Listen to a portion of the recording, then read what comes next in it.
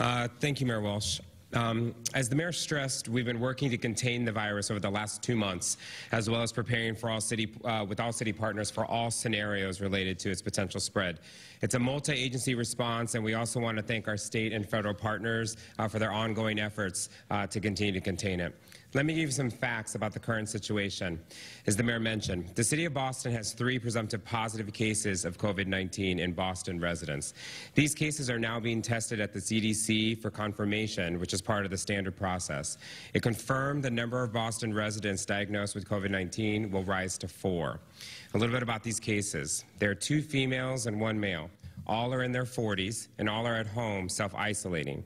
2 of them have symptoms, and 1 does not. They were at the meeting referenced by the mayor that was held in Boston last week, hosted by Biogen.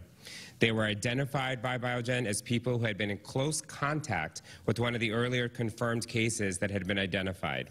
Due to their contact and symptoms, they were tested for the virus and have tested positive. We currently, as we speak today and standing here, are tracing who they have been in direct contact with over the last 14 days.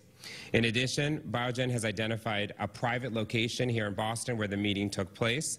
Our infectious disease staff is working with that location to mitigate the risk and to work with them on cleaning their facility and contacting and engaging with employees. It is important to note that this is not an example of community transmission, as the source of this transmission is known and is connected to a confirmed case of the virus and close contact with that patient.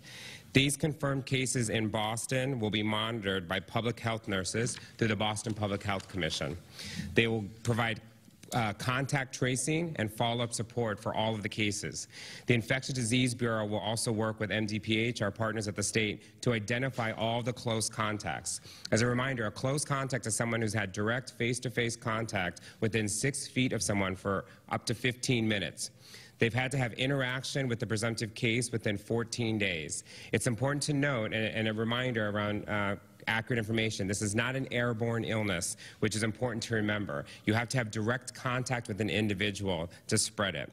If someone meets the definition through the close contact work that will be done, public health nurses will provide guidance and recommendation regarding symptom monitoring, social isolation, and to contact their healthcare provider by phone if they become sick, as well as guidance on testing. The city's Infectious Disease Bureau is supporting one of the businesses affected by this, providing education to their workers on symptoms to look for, how COVID-19 is spread, and best practices to protect themselves.